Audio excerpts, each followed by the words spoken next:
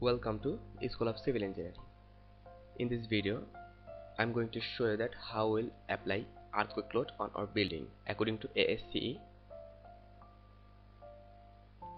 705. And also this video or this code will be applied for BNBC 2017 because both are similar. And if you're new in this video, you should see the previous video of this tutorial series so that you can understand everything about that building design. So let's start.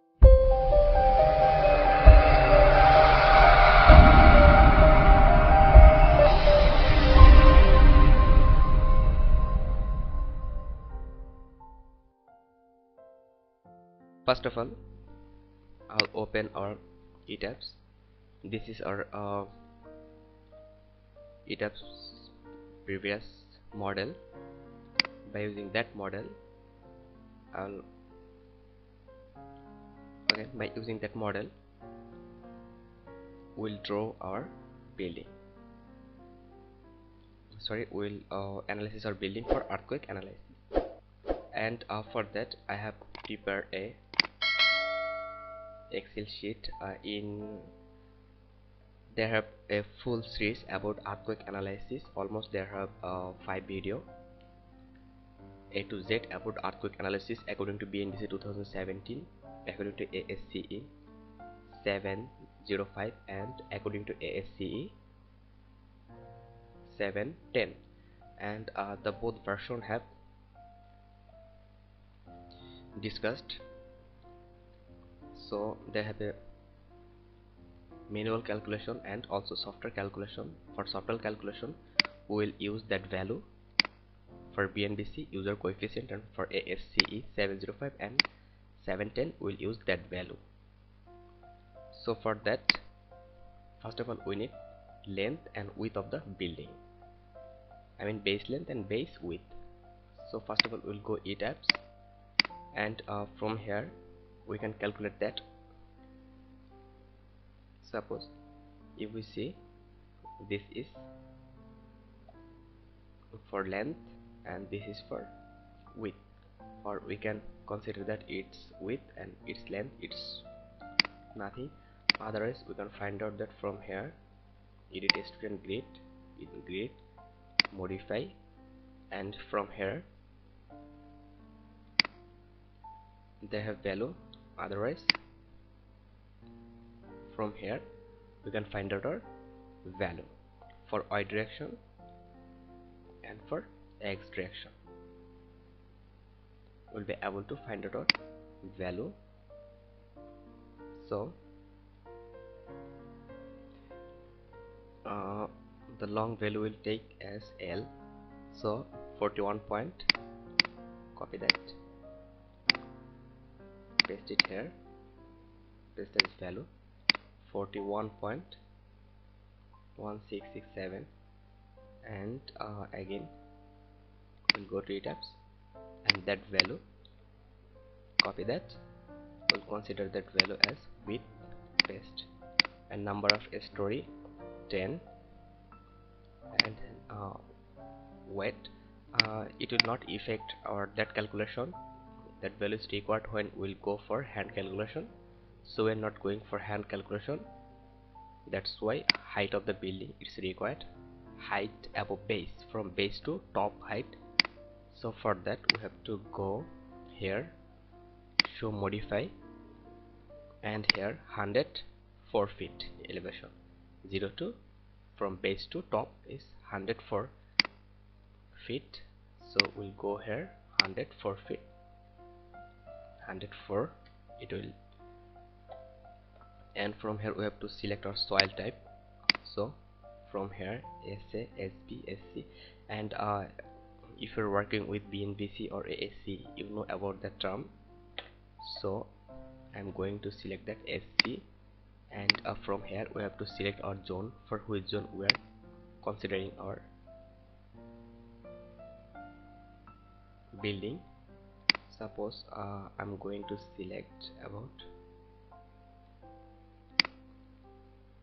Bangladesh Gopalganj zone.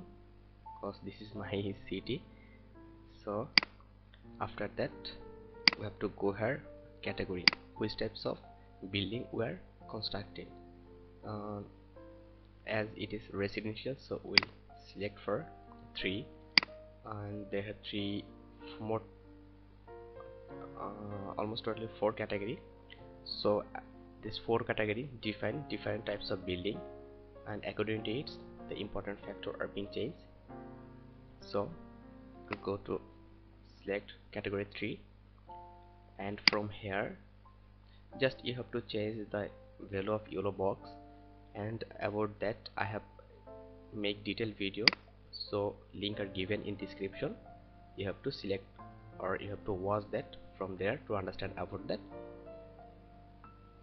And from here we have to select our building type, so moment resisting frame system, no shear all, and building frame system with bracing or shear all. As we have shear all, so we'll select that, and from here we have to select which types of building, that is going here. So here special reinforcement concrete shear all, ordinary reinforced concrete shear all. Sorry, we are not using any shear all as wall, we are using shear all. Here we are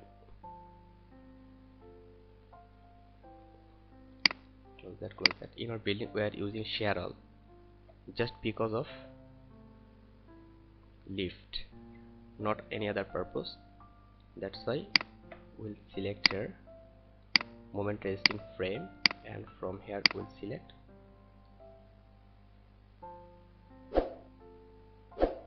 intermediate reinforced concrete frame, and from here we'll give her 5%, and from here we have to select concrete resisting moment resisting frame, steel moment resisting frame. So concrete resisting frame, it's done, so it's all done. After that we'll get our that value, and we'll use that value in our Etabs. So we'll go here, after that we'll go here and define load pattern. From here earthquake load, and from here we'll select seismic, and from here they have two-way user coefficient or ASCE. So I'm going to consider ASCE 705. They have two options. You can use that portion for ASCE 705 value, you'll find wall value here. Otherwise you have to input that two value only. The both value are okay, and in my previous tutorial series I have proved that we can use any of them to analyze any kinds of building for that criteria. This is for BNBC configuration, and this also okay for ASCE, and this Excel sheet applicable only for Bangladesh, as I have select only two things, just one thing, our town and zone. So it can be different for other zone, but it is same to same as ASCE. So here I'm going to assign that two value. Just I'm going to show you both value. Earthquake, from here user coefficient, okay, add, then modify load. We'll use only earthquake for every portion, x, y direction, eccentric value for every, and if we use user coefficient, then we only need the two value, base shear coefficient C and building height exposure K. So here we'll found that two value. Here is our two value, and again I'm going to show you that. Cancel, if I select ASC is 705 modify and go here, then we need that value here, SS S1, every value are present here, SS S1, long period transition, then site class, value for FA FV, here FA and FV. For input that value you have to select here F, then you have to select that value, and from here R, omega, CD, I, everything are available here, and from here you have to select user defined T, here also the value of T are available, S, CD, every value are available here, just you have to input that. So to reduce time, I'm just going to input that two value. So for that,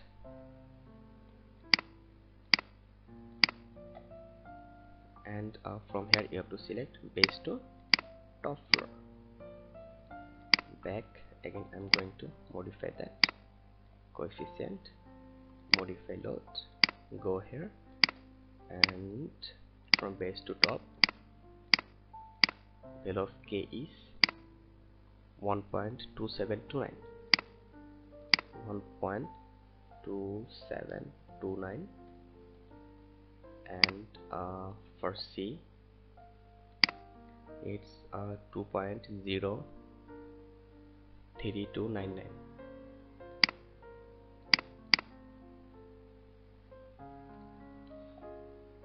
okay, sorry,